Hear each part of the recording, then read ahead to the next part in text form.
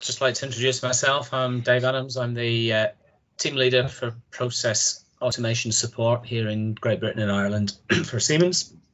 And I'll be joining Dom in this presentation this morning, looking at how we can support high performance operations, how we can help operators in the control room. And part of the focus of that is the advanced process graphic option for PCS 7, but as Dom will show you, that there's more to this topic than just a simple product that you can apply and fix all these issues. So I'll hand back to Dom and he can lead us through the first parts of the agenda.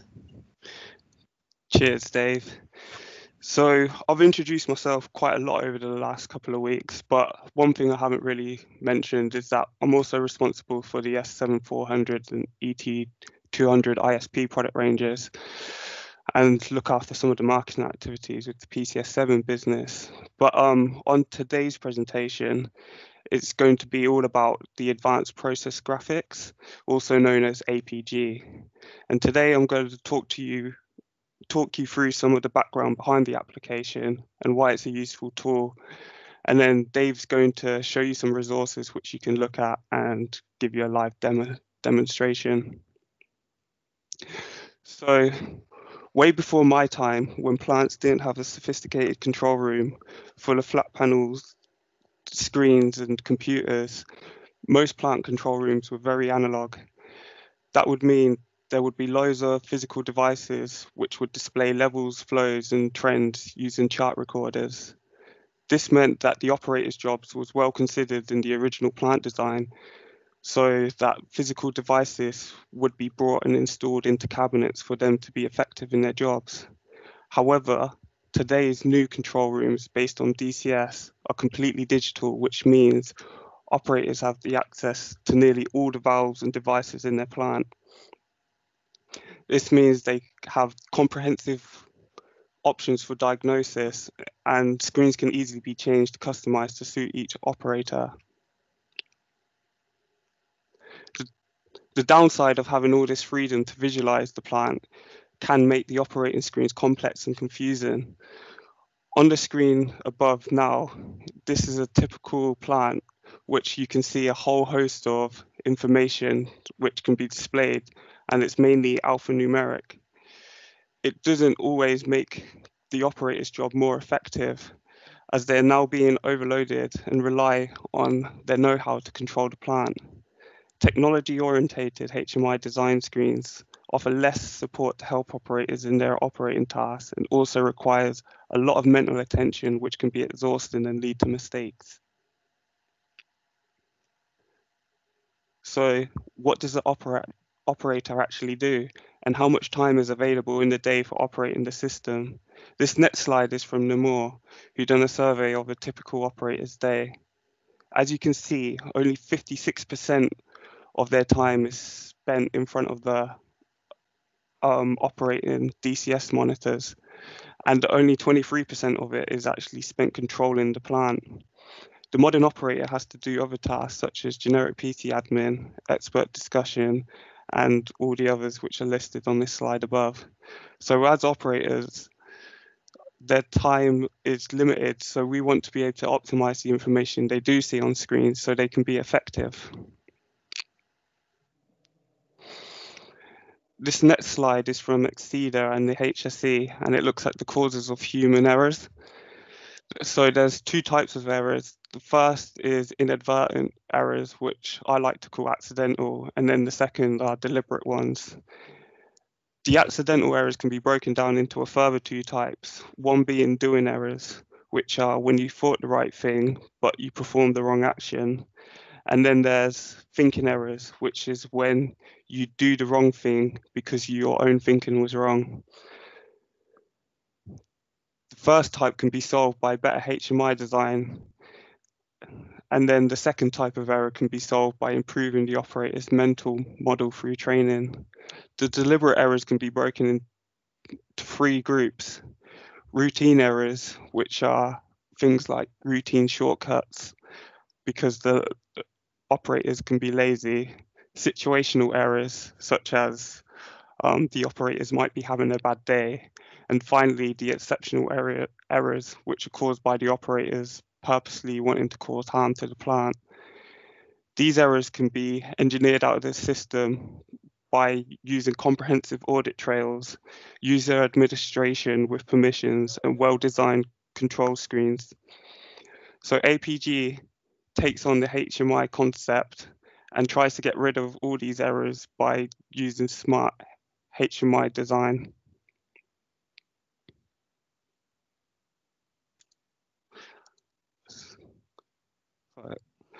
So this is a typical HMI screen up on the display here. Can you see where the alarm is on the page? There's actually an alarm in the top left of the page. With all the previous colors and information, it was impossible to see. This is just one way in which the APG library can clear up the display of the operator screen so they can only see relevant information and are less likely to make doing errors because of the overload of information.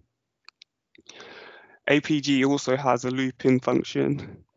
PCS 7 has this built in by default, so APG takes advantage of this function and allows the operator to navigate from its process overview picture straight down to the detailed displays.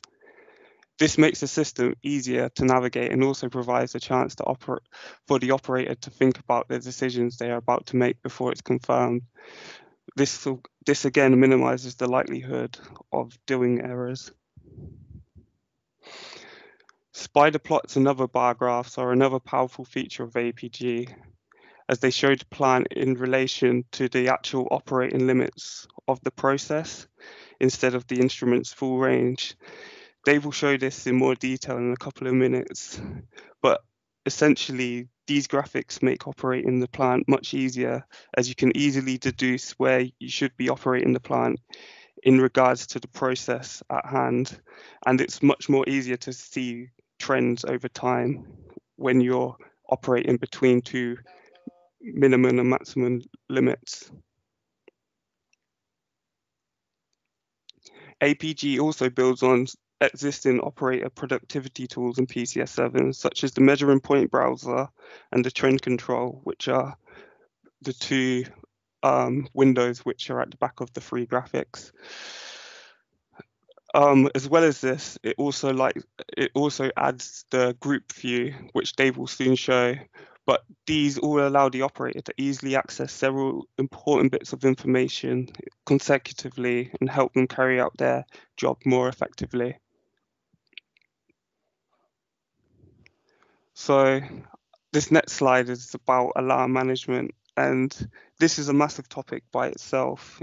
Yesterday we had a presentation all to do with alarm management, which you can find on our website to get more information. But today we're taking more of the operator's perspective. So when you're taking the operator's perspective, alarm prioritization and alarm help text can really support the operators when they're encountered with an alarm.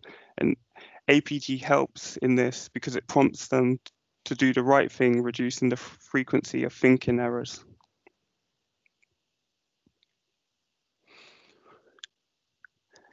So at this point, like I've mentioned, that operator training can eliminate thinking errors as well.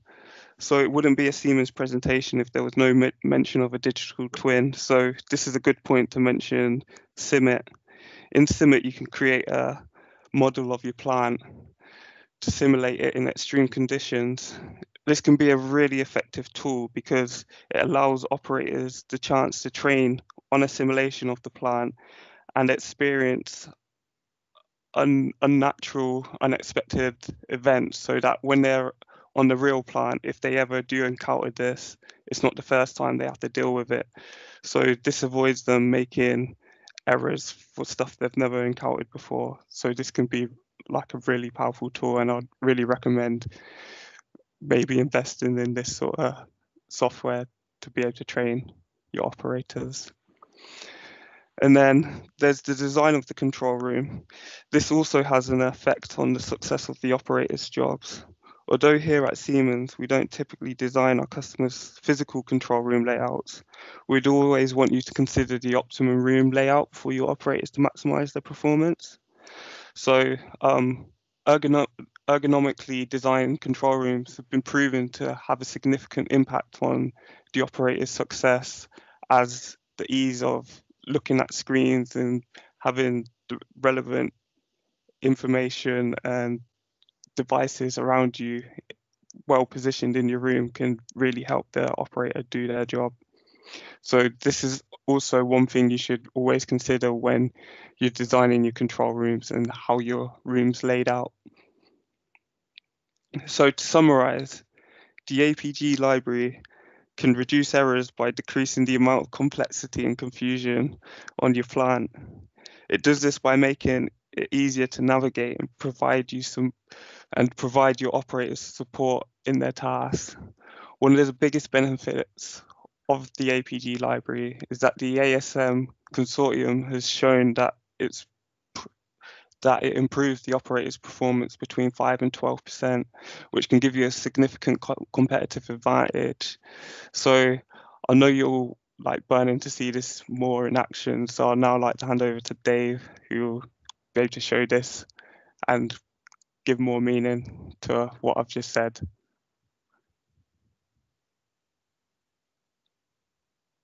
You there, Dave? Thanks, Dom. I'm just going to switch screens and take over from you. So this was Dom's last slide, and as he said, there's significant opportunity here for productivity gains if we get the operators being more productive through better information on the displays and through optimizing their activities. Then that can lead to actual plant productivity improvements, and obviously that's money in the bank for system owners. So moving forward, then we've said that APG is part of or an addition to PCS 7, which can really assist in this area. In regards to that, let's have a look at some of the background to APG. So APG itself is an option for PCS 7, and it's an option which has been around since version 8.1. So it's 5, 6, 7 years old, that sort of time frame. But actually before that, it was part of a project offering from our Chemical and Pharma Competence Center in Germany. So they were offering this solution to their customers. And that came under a broader branding that had the terminology HMI Plus. And that HMI Plus, because it was part of the full project offering, then did, for example, address things like the control room design and the broader topic of the full HMI design. But what was realized out of delivering these projects was that there was scope to have additional functionality added to the core PCS 7 functionality, and APG was born. So APG, as we can see here, released in version 8.1 and has carried on with additions to its functionality through the different versions moving forward. So where can we find out more about APG? Following the track I've taken in most of my tech talks, I'd like to equip people to find out more information. So we have here on the screen a URL in a browser, and what we can see here is that I've got a very simple URL, siemens.com/PCS7, and when you then hit enter on that very simple URL, it gets transformed into a more complete URL, and we're taken to the Siemens homepage for PCS 7. So just flicking from slides to a real browser session now, and in the PCS 7 page, which has this kind of long vertical approach, we can see we can come down to more detailed information in the middle, and there's a breakdown in the middle of the PCS 7 homepage here into some of the categories of products that make up the portfolio. And this section roughly mimics the available PCS 7 catalogs that we make available to download and to use to support you in putting together a solution. There's the system components catalog, which is all the core products of PCS 7. So the controllers, the ASs, the distributed I/O and things, options like schematic batch, route control, but these are all the core functions of PCS 7. Then we have a technology components catalog, which are some more specific options that would be not necessarily used in all applications. An APG, you'll see here, actually falls under the technology components catalog. And then we actually have a third catalog, which is the add-ons catalog, and this is a mixture of Siemens and third-party add-ons, which have been approved both in terms of the product quality and their life cycle support and their customer support. But there's another section in this web page which takes a slightly different view, rather than looking at it from a catalog perspective, looking at it from an operations perspective, the life cycle of a project. And what we're talking about today, the high performance operations, would fall under operating, monitoring and alarm management. And we'll see here there's another link to advanced process graphics. If I follow that link, then it takes us to a little microsite for APG, for the advanced process graphics. There's a bit more information here. There's a video you could perhaps watch at a later time, an expansion on some of the functionality. And towards the bottom, there are links, as there are on most of these pages, to downloads, white papers, catalogs, links to our support services, which we'll come back to shortly. So if we were to download the technology components catalog, then in the technology components catalog, we can see that under efficient process control, there is a section in the catalog describing APG. And it's interesting to note that APG consists of a single part number, and that is all the licensing you need for an entire project.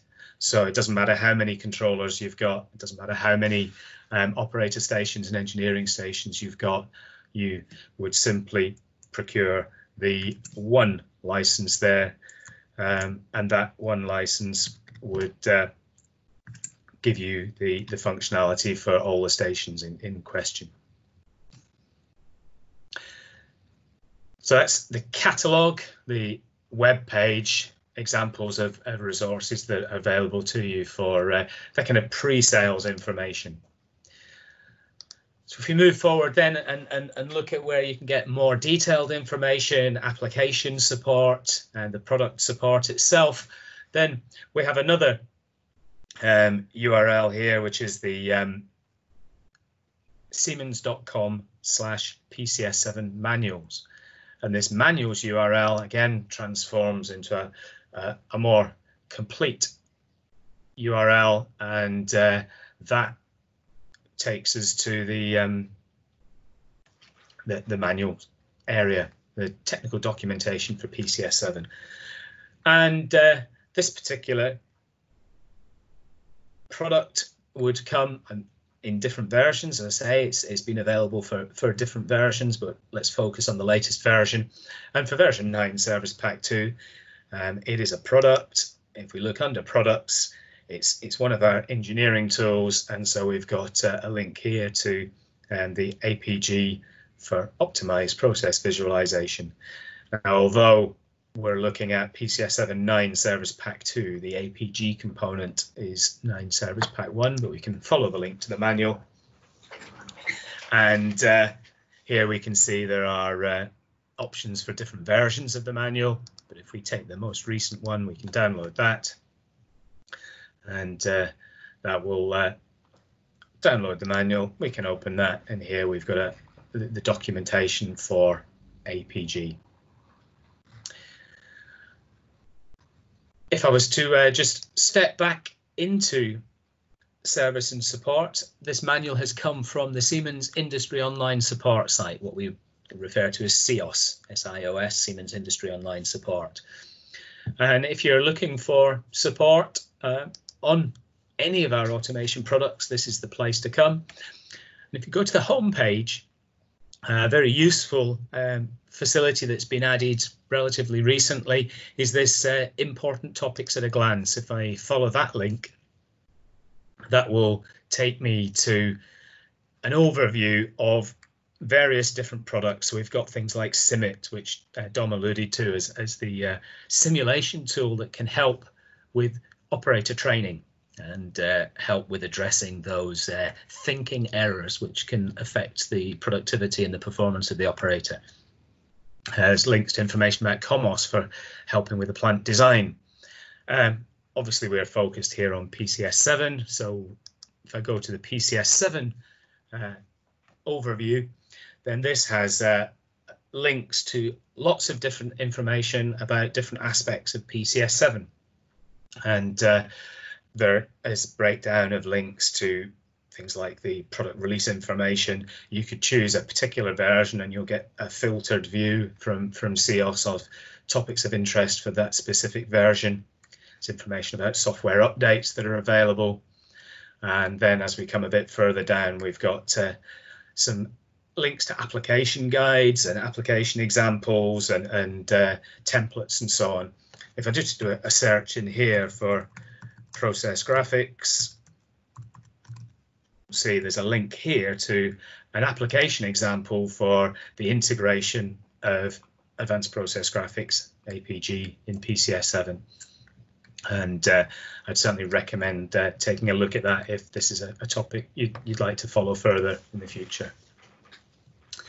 So let's return to the slides, and we've got the documentation there, and here we've just got a summary of some of that information. So I've got a link to the technology catalog, a link to the release information about APG version 9.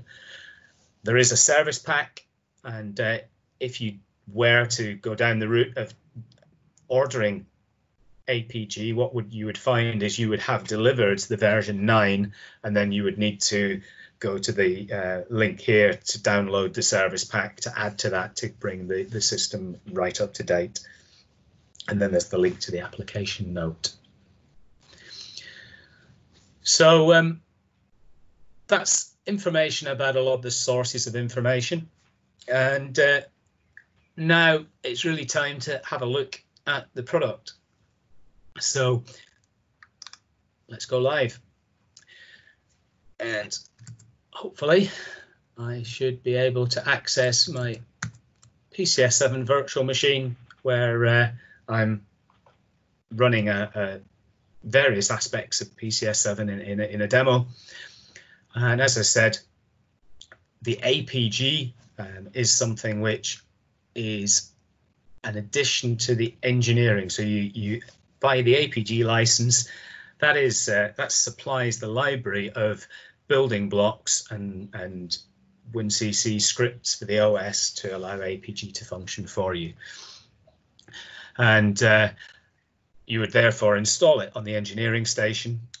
And then once it's installed on the engineering station, you can use the supplied components to build into your process screens and to update the configuration of the OS servers so that the screens that appear on the operator stations are going to be more helpful for the operators. And one of the things that Dom mentioned was the overview type devices, the bars and the spider plots, which really help operators to see whether the plant is operating within the optimum performance limits at that point in time. And these are basically showing standard PCS 7 process information. So you'll see here we've got a PID loop, and this particular leg of the spider's web plot is linked to the PV of the PID.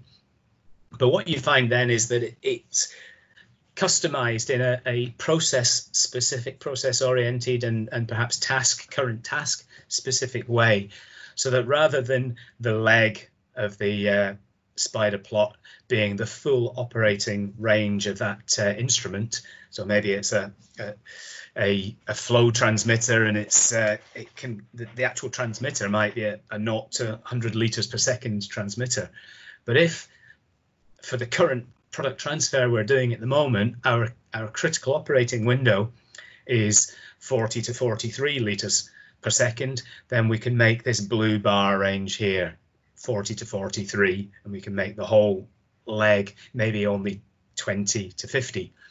So you've got the opportunity with APG, whether it's in the spider plot or whether it's in these bars, to really home in on your current operating window and make it context sensitive for the operator. And that allows him not to be having to think about all of this context information, but to very quickly be able to derive whether things are right or wrong. If there's an issue, then Dom mentioned loop-in alarm, this operator guidance principle, and you can then right-click on the leg of the plot, and it will jump you into the process screen that's relevant. And in the normal PCS 7 loop-in alarm way, you'll get the blue or cyan highlight around the block icon of the object. And here we see a kind of classic P&ID derived process screen with masses of information, lots of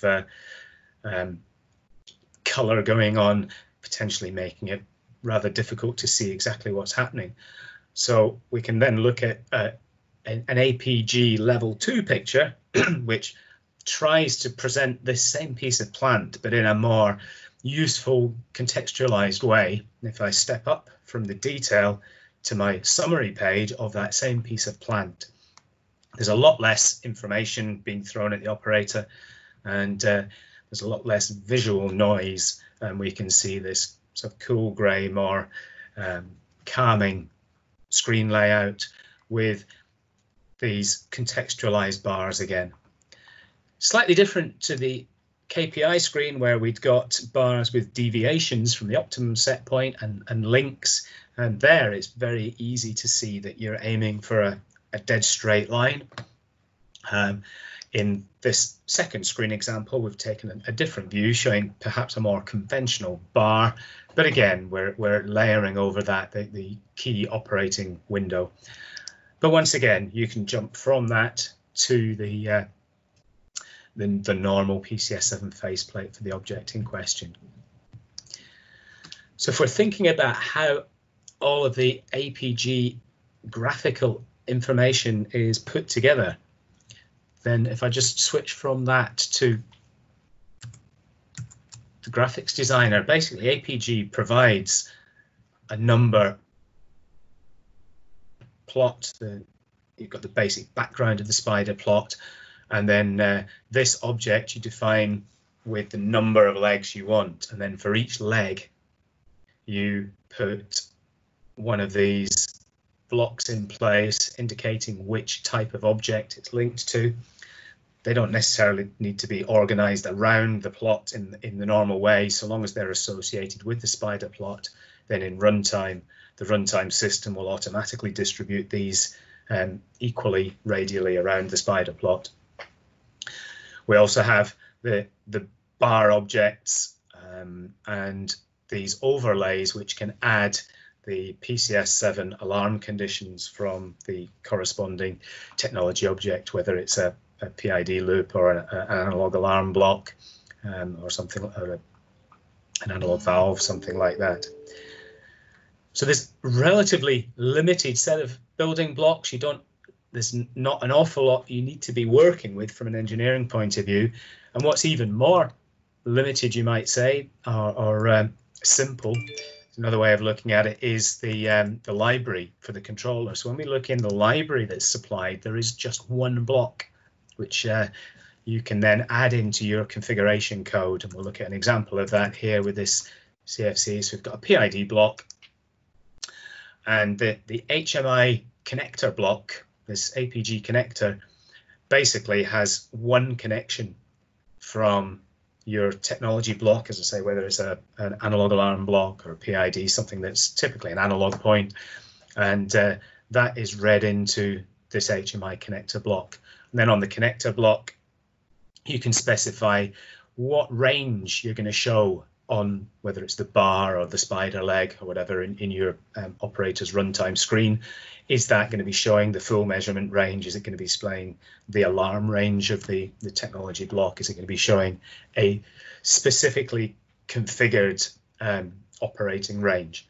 And then there are values down here where you can either specify special ranges for the APG indication.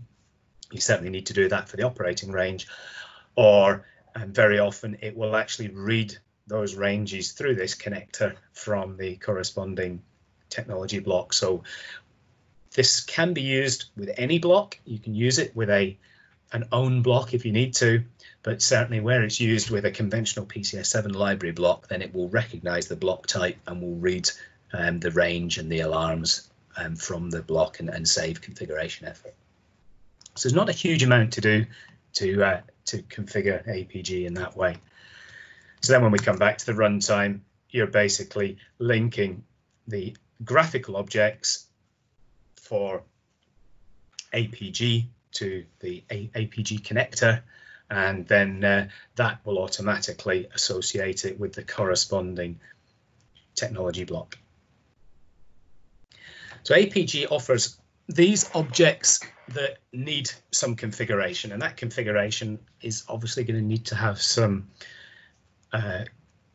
requirement for consultation with the process people to understand what the key operating values are, what those operating ranges are for different phases. And it could be that, for example, in a batch process, which is recipe driven, you could then find that the bars here, the ranges are changing from hour to hour based on where you are in the batch process and what the current stage of the process could be. And you could then be dynamically writing to the APG connector block to optimize those points. Alternatively, if you've got more of a steady state plant, one of the more recent additions is this normalize function where there's some graphics building blocks that you can build into the process screen. And it could be that you then get the plant tuned, you bring the plant into optimum operating conditions, and then with a normalize button, you could click on the normalize function on the screen, and it would then effectively center the current operating point in a working range. And so you'd then get your ideal operations were as good as we're going to get now, or in the case of linked bars like this, you'd have a nice straight line with no deviations. And then over time, you would be able to very quickly determine deviation from that optimum. And this is where APG started. And for APG had these graphical building blocks. And then what we've done over the years is we've added to APG functionality. And one of the things we've added more recently to APG is a functionality called the group display. Now, for those who've been working in DCS for years and years, this is something that I'd say the classic DCS of 20, 30 years ago would have had as standard. And then as we've moved into Windows systems, the group display, the group function has quite often got lost, but it's something which is nevertheless of value. And I can demonstrate the group display on this screen here. The group display is an automatically built up combination of mini faceplates. So here, by what I'm doing is I'm control right clicking to add devices to the group display. I could be adding devices, motors, valves. I can be adding analog measurements. Another motor here, another motor there, a couple more measurements. You'll see it grows, and you can build up this grouped set of objects. That group can then be saved, and so I can call this Tech Talk 2020. Save that, and then that could be recalled at a later time. And one of the buttons on the screen template is a button that allows you then to recall a group display, or you could recall it from an existing group display. So here's another one that I had created on another occasion, and it's got a different set of objects in there. Once you've got your group display, what you can then do is from any of the objects in the display, you can open the faceplate of the object, but you can also use the, actually I'll go back to the group display I created for today, the logic matrix area one. You can use the APL functionality of right clicking.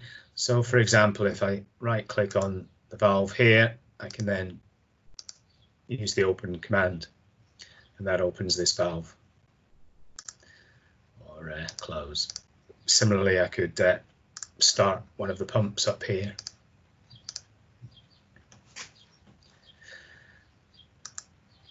So group display gives you a convenient way of grouping lots of objects together. Maybe if you have to manually start a number of things which are perhaps not all on the same screen, you could group them together in a group display, and that would give you a quick way of accessing those. What it also does is it gives you a grouped, filtered view of alarms and alarm history and events associated with the objects in the group. So now we can see my opening and closing of the valve and the starting and stopping of the pump. So you automatically get that filtered list from the alarm and event history. And it also gives you a view of the operator notes associated with objects and allows you to add notes. So if, for example, I was to go into the motor here, go to the notes view, I could add a note. And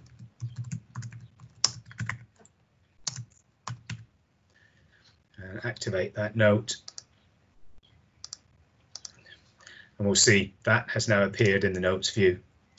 And similarly, if I was to come down here, I could add another note against the object and activate the note against the object in the group display. And that will make another of the objects on the screen have the note attachment to it, so the measurement here. So the group display is a real productivity help for operators, very simple to use, and there's no real engineering associated with it to get the added value of the group display. The final additional functionality which I'd like to show you is another of the, if you like, zero engineered solutions, nearly zero, let's say. And in the template screen, you'll see these buttons here for the quadrant displays. And what I've done in my system was to link that or move that button to my button bar. And with the quadrant display, you can click on the middle of the button and it will recall a quadranted set of process screens. So you can store a pointer to a screen for each of the quadrants. And you do that if I wanted to, for example, change this overview to my distillation overview screen, then all you need to do is simply click on that quadrant while you've got the screen in question on your monitor, and it will then post that screen into the quadrant you've clicked on. So at any time, you can modify the makeup of your quadrants. And this is really leveraging the fact that since version 9 of PCS 7, all of our process screens have been scalable vector graphics based. You can still pick up on faceplates from the quadrant displays, that you can still action the objects in there, so they're fully functional. You've just got more of an overview. And you can imagine if you've got a big display wall or a projector or something like that, this would be a great tool for getting a large overview of the process, especially if the screens themselves that you're posting into these quadrants have been built up with the advanced process graphics optimized representation. Once you've got the quadrants there, if you then decided you did want to go straight to one of the screens, so if I wanted to go to this reactor overview, then you can right click on that quadrant of the button and that will take you to the screen in question. So that concludes my live demo piece, and what I'd like to do now is to hand back to Dom, who's going to just talk about one last part of the quadrant display picture. Yes, so as you mentioned, Dave, you alluded to that. Sorry, I'm echoing in my microphone. Do you mind pausing? Cheers. Yeah, so now PCS 7 supports 4K screens, which means we can use massive large monitors for your operator station. So what Dave was talking about there with the quadrant display can now be displayed on a large screen, and you can have the benefits of having these APG graphics in each 4 quadrants of the screen. So you can have the most relevant information for your operators to use whilst they're operating their plant. So I hope you've enjoyed the presentation today.